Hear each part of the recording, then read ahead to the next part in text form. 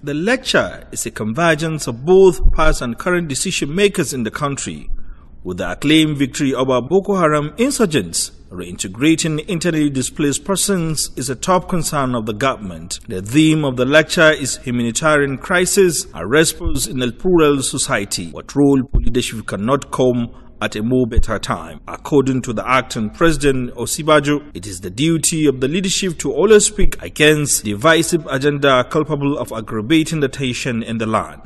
Everybody in this nation, men, women, of every religion or tribe, have the same desires, they have the same needs. Food on the table, some comfort, some future for their children. That all of those needs have no tribe, have no religion, have no color. It's the business of leadership to make sure that we deliver on those needs and not separate and divide our people.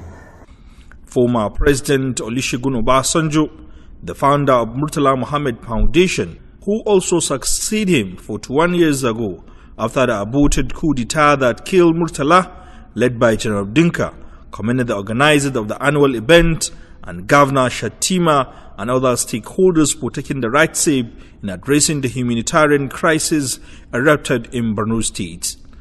The growth of this foundation, of course, is due to all the members of the board of the foundation.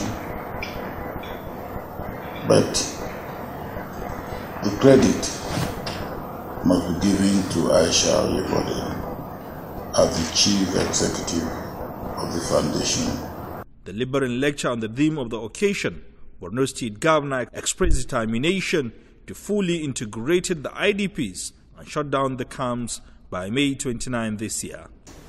By all means, I have made pronouncement that we are going to close down the IDP camps by May 29, 2017. It's a tall dream. But if you aim at the sky, you will reach the treetop. If you aim at the treetop, you may not even get off the ground.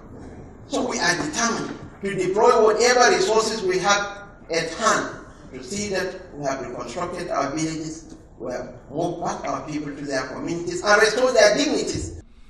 The annual memorial lecture is organized by the Murtala Muhammed Foundation. From State House, Abuja, I am Hassan Umar Faruk for Liberty News.